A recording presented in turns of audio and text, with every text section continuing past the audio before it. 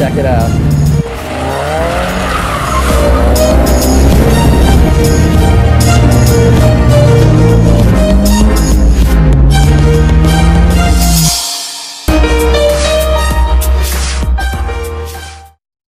What's up everybody, Super WRX Trainer here for weekly update number 28.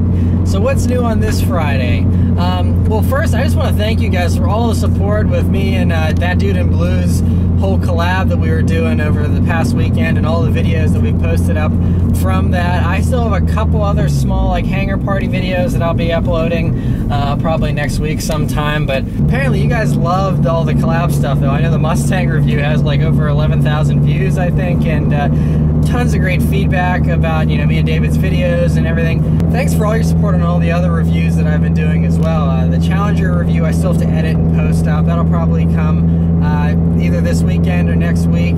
And yeah, I got a few other reviews lined up that are cars that you guys have been requesting that I'm finally able to do, and so that'll be good. So definitely some great stuff coming up here in the next couple of weeks. So what's new with the BRZ? One thing, I didn't take it to the dealer yet to have him look at the passenger window, and I'm glad I didn't because I noticed another small little issue today is the passenger side taillight has condensation in it again. Now, they replaced the passenger side taillight with a brand new taillight because that was the first one to have condensation. And they replaced it with a new taillight. Then the driver's side one had condensation, and they sealed that one instead of replacing it.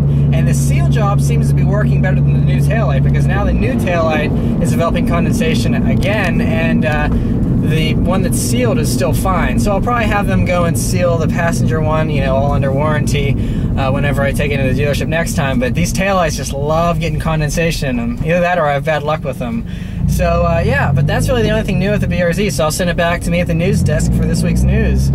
Right, so for this week's news, the first thing is Jaguar released their CX-17 crossover concept, and it's the thing that I was mentioning last week that looks really awesome with the LEDs in the front air scoops. And yeah, they released the whole car. It has F-type taillights basically, and looks exactly how you would expect a Jaguar SUV to look like, which is very graceful, beautiful, and elegant. I hope they make it because it looks fantastic. The interior is really space-agey. It looks amazing, but obviously that's not going to be production. You know, just expect basically a Jaguar XJ kind of interior on this car. But otherwise, though, it's amazing. I really hope they make it. Another really pretty car to come out at the Frankfurt Motor Show this week was the Mercedes Concept S-Class Coupe, which is basically they're getting rid of the CL class, and so they're making just an S-Class Coupe. And I really like the nose on this car. It has a very distinct nose, and I really like the way it looks. It's very swoopy, and especially in this color, it looks really nice.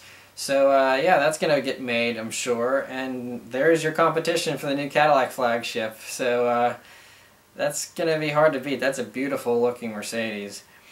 Another car that looks better than expected is the BMW i8 that was fully revealed finally at Frankfurt, and they kept a lot of the concept car ideas. I thought they would really tone this car down. It wouldn't look as amazing or have all the cool features that the concept did. But this car still retains the gull-wing doors, which is amazing. I think this might be the first BMW with vertical doors, but I'm not sure. I'm not a BMW expert.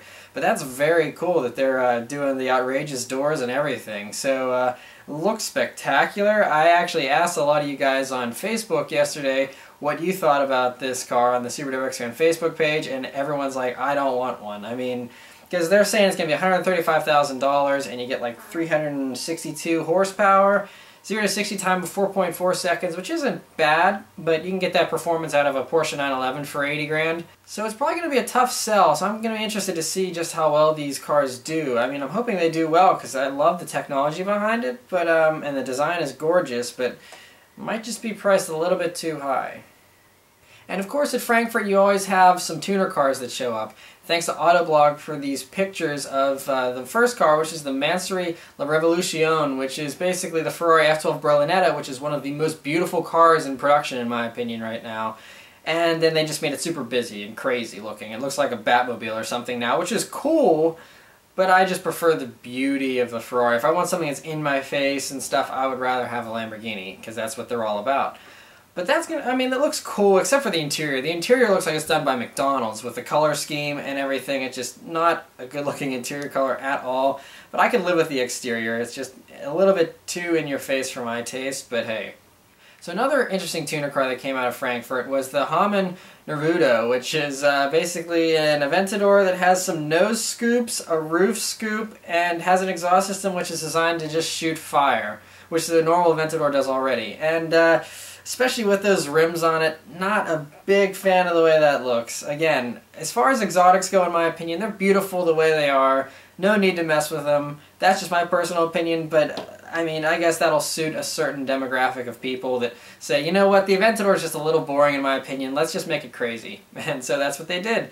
So it's going to have 60 more horsepower or something too from an advanced ECU, like as if an Aventador wasn't fast enough already. So that's it for all the Frankfurt news. There's a lot of other European-only cars that we don't get here in America that, you know, they've updated and things like that. Nothing that I really want to talk about though. But the last thing I do want to talk about is a huge rumor, and so don't get your hopes up or anything, but there's been rumors, according to GT Channel, that there is an affordable lightweight Honda Roadster in the works. And they're saying, when we're talking lightweight, we're talking 2,000 pounds, which is a full 700 pounds less than the BRZ and the FRS.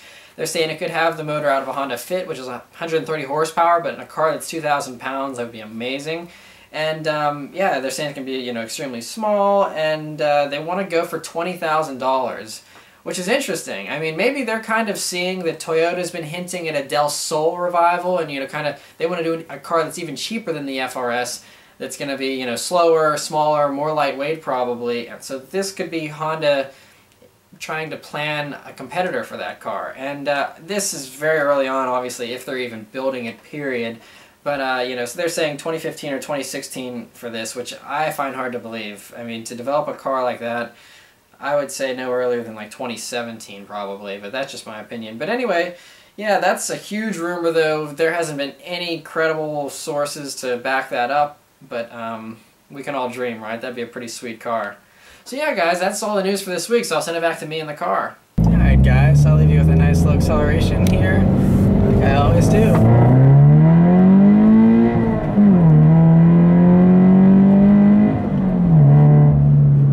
A little bit smoother this time, but still tons of fun. As you know, it's not as much fun as doing that acceleration in the Mustang would be, but still excellent fun. Love this car. Love getting the great gas mileage and the nimble handling. It's a great car still. Love my BRZ. So yeah, thanks for watching, guys, and I'll see you next week. Take care.